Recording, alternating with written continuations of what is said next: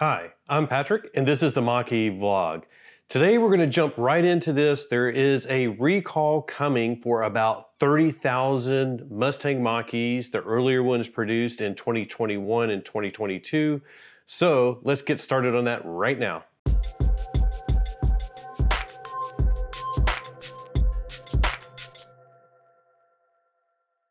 Okay, this is good news, bad news. It's never really good news when you have a recall, but it is good news that Ford is now finally taking the next step in this long sort of saga about the high voltage battery junction box. This has been an issue that's sort of been ongoing with the Mach-E for quite a while. They initiated a recall, I believe it was June of 2022, that was a software update. It was 22S41. You may recall getting some over-the-air updates in regards to this. Some people went to the dealer and got this update, but most of us got that via an over-the-air update. And the whole idea was it was supposed to detect and sort of like give early warning of any high voltage battery junction box failures that were coming and prevent you from like getting stranded or your car not starting in the morning. If you don't know what the high voltage battery junction box is, basically, it has contactors in it that engage and disengage the high voltage battery from the powertrain of the Mach-E. What was happening for a lot of people, it was like after they did a fast charge or accelerated really hard, like the next time they went to turn their car on, it just wouldn't engage. The contactors were welded in the open position and it wouldn't engage. So then, of course, if you don't have a high voltage battery connected, you can't drive the car. There were a few instances where apparently it got stuck in the on position. That was very rare, apparently very, very rare. So all of these details, I will put some links down below to the recall, the 2022 S41 recall, plus this new one, some links to the National Highway Traffic Safety Administration pages, as well as how you can check your VIN to see if you're affected by the recall. Let me dive into some of the info here. Before we go too far, I want to make it clear which ones are actually being recalled. So if you have a Mach-E that was made between May 27, 2020, basically that's when they first started making the Mach-E, up until May 24th, 2022, then you may be in this recall. Right now, this recall is only affecting extended range Mach-Es. If you have a standard range battery, you're not affected. So that's one difference between this recall and the previous one that was 22S41, and we'll get into that in a little bit. Apparently, it's going to affect about 30,000 US Mach-Es. This is not for Canada yet. This is not for Europe yet. But I imagine that it's just going through the regulatory agencies in those countries, and this recall will come to those countries. I should also make it very clear, this is an advance notice. This recall is coming. They just don't have the complete remedy yet. They have notified dealers that it's coming. They actually put a stop sale on the Mach-E for any cars that have been made in between those dates. Those have probably all been sold unless a dealer sort of held one as their demo vehicle. It's never actually been registered, and then now they may want to sell it. They can't do that. But those cars are over a year old. So this is, that would be a very, very small percentage. So the stop sale is no big deal. The biggest impact, of course, is going to be on all of you that have an extended range made before May 24th, 2022. If you want to look it up, you can enter your VIN and verify whether or not you're going to be in this recall. And if you are, you can't go to the dealer yet. They have the advance notice. They don't have the parts and they don't have the authorization to start doing this recall, even if they do have the parts. Once Ford starts getting the parts out to them and they make this an official recall in the next few days likely, then you can go ahead and get on the list to get scheduled to get the part replaced. So that's the biggest thing. Don't go to your dealer right now demanding the part. So the reason for this one is the 22S41 remedy has not proactively detected damage to the contactors on the extended range and GT vehicles, which all GTs are extended range, so that makes sense. And that can allow the contactor to weld closed or prevent the contactor from properly closing while driving. So that's definitely an issue that's still out there, and this is going to fix that. It sounds like there's going to be some additional software changes, but the biggest thing is that there's going to be a new part. And if you want to see what it looks like, I'll pop up a photo here. To replace this, it's this whole front section of the battery, or in the battery case. So they have to drop the battery out, replace the whole box, and then you're good to go.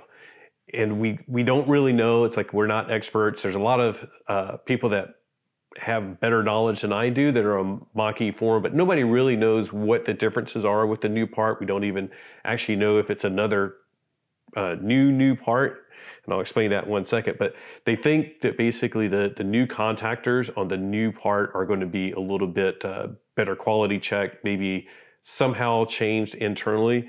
So that's the whole theory, is that like that's what's being changed on the new high voltage battery junction box. Now you see our Mach-E. Our Mach-E was made right after that May 24 switchover date. It was made literally like 3 days after that, or something like that. It was very close, right after that date. So this car, even though it's a GT, is not affected. Ours is not affected. We got it in July, so it takes a while to get your car once it's built and shipped. So basically, if you have a car that's June or before, or you got it June or before of last year, you definitely want to check your VIN. But it's just a good idea. Put your VIN in the website that will link in the description, and you can check to make sure you don't have any other recalls. There's like a recall on some Mach-Es where the plug won't release after you do a DC fast charge. So that may be in there for you as well. But the big one is a high voltage battery junction box. Again, there were like a lot of people having some of these issues. The 22S41 didn't really like prevent it from happening. It sort of detected that it was going to happen and made sure you were able to at least like get home safely, get it over to a dealer and take care of it. I know somebody right now, they just went on a long road trip. They got home, they got the error, and then they took it to the Ford dealer. The Ford dealer is like, you can drive it for the next few days, don't DC fast charge it, and get it back over here when we get the part in. Once they get the part in, previously, like last year, it was taking like 2 weeks to get the part in, and then it took them a while to get the high voltage battery dropped, to get the high voltage battery junction box replaced. From what I hear now, depending on the dealer, some of them are doing it in little as 48 hours. So you drop it off, they already have the part ready, and then it's just a matter of scheduling it to get on the lift, drop the battery, replace the high voltage battery junction box, and then you're good to go. There is some, a little bit of debate in Mach-E Forum. Again, you can read through page after page of this. Some people are worried that this is still not a good fix, that there needs to be like a complete redesign of the high voltage battery junction box. We don't think that's what Ford is doing. And Ford is the only one that really has the data. And of course now NHTSA, the National Highway Traffic Safety Administration, they probably have a little bit more data on what's going on. But whatever the case, it's now under recall. So at least, this stuff is being tracked. Well, whatever they put in, it'll be covered if there's any future issues with it. Let me see. I know I had some more screenshots here. Just highlighting this next one. Basically, it's just, of course, as with any recall of this nature, you will be notified via first class mail if you are under this recall as well. Don't wait for the mail. Go ahead and just keep checking the VIN website where you can check your recalls, and you'll get notified there first if you do that. You'll also get a notification in Ford Pass. So there's multiple ways that you're going to be notified if yours is affected, but it's pretty simple to see that if your car was made before May 24th, 2022, and it's extended range, you are in this recall. There's also some questions of like, if you had a high voltage battery junction box failure and your part was replaced in the past year, will you still be a part of this recall? That's sort of unknown right now. And I believe part of that is like, it depends on what part they put back into your car, and is Ford actually putting a new part. And that's what I was saying is like, after May 24th, they started putting a new high voltage battery junction box in the cars. It was a new part number. We don't know if it was actually changed significantly, or maybe they were just doing more quality tests to make sure it doesn't have the problems that the earlier ones have. So this new recall, is it going to be that part that they've been using for the past year, or is it going to be a new part? So we don't actually know, which means if you had yours replaced already, do you need to get it replaced again? It's a little bit unsure right now. So just stay tuned, keep checking, and we'll hopefully get more details. Another thing I wanted to bring up, of course, the National Highway Traffic Safety Administration, they have been involved since August. They have an ongoing investigation into this. So this is actually open on their website. I can put a link to that information as well down in the description. They were looking at 60,000 Mach-Es and evaluating the data on that and all the instances that they had. So the original recall, I believe, covered about 48,000 Mach-Es. The NHTSA was looking at 60,000 Mach-Es for trouble. And then this recall here is affecting 30,000 Mach-Es. So it's a little bit confusing potentially, like on why the numbers are bouncing around. But that initial number included all of the extended range and standard range Mach-Es. Now it's just the extended range that's on this new recall. And I think NHTSA was probably looking at ones beyond that production date of May 24th, making sure that ones made after that are all okay. This gives me at least some comfort in that NHTSA is involved in evaluating the data as well, so that hopefully we can trust that this is a good fix for all of us, or for all of you that are among the 30,000 and those that have the standard range. Hopefully that this is a good fix for that as well. When NHTSA started their investigation in August 2023, apparently they found 107 vehicles that still had the high voltage battery junction box issue after getting that 22S41 recall.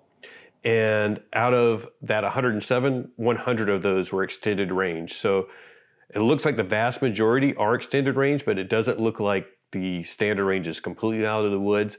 But NHTSA as well as Ford are not recommending any action on the standard range at this time.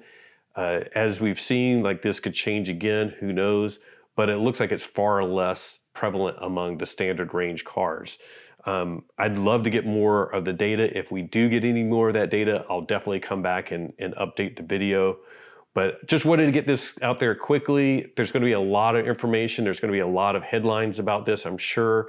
So again, it's good news that Ford is going to go ahead and take care of this. It will be done at your local Ford dealer that's EV certified. There's close to 2,000 EV certified dealers that should be able to handle this. Don't rush in and demand that it gets done right now.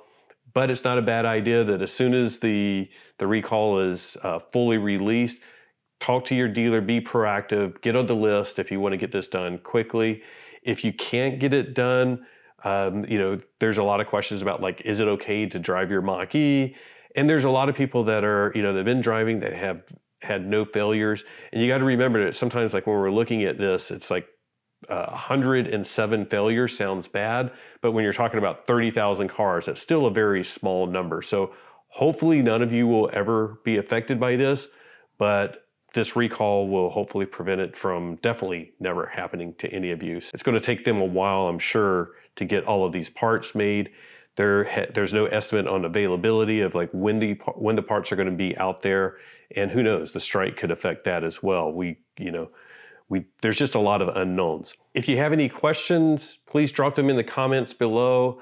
Again, check the description. I want to put links if you want to read up on like what the high voltage battery junction box does. People that are sort of analyzing like all the different components. You can dive into all of that. We'll put links to all of that information. We'll put links to all the documents that I put up on the screen, links to where you can put the VIN for your Mach-E in and check it out. So we're going to put all of that in, but just wanted to get this information out quickly. I'm sure a lot of people are going to be covering this in the next few days. Thank you guys for watching. Thank you to our patron members. As always, we have our Whisper, Engage, and Unbridled. Hopefully all of you are okay as well. And just remember, whatever you drive, hopefully without a high voltage battery junction box failure. Enjoy the ride. Bye.